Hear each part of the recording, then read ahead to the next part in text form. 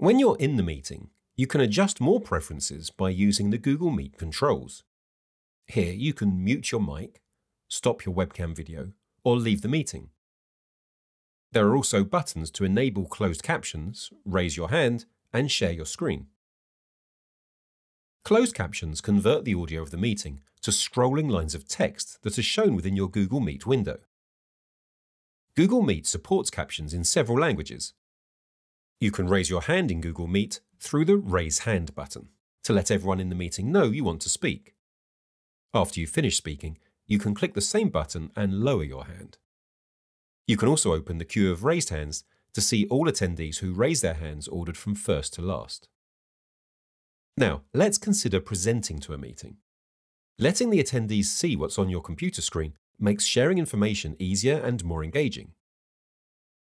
In a Google Meet, you can share your entire screen, which makes your entire desktop visible to attendees, or you can share a single app window or a single Chrome tab. Sharing a Chrome tab also shares the audio of any content on the tab, which makes it the best way to share a video from YouTube or Drive with the meeting. You can also switch to sharing a different tab by clicking Share this tab instead. When you're presenting content, your webcam video is still visible to attendees. To start presenting, click Present Now on the Cool Controls bar and choose a presentation mode.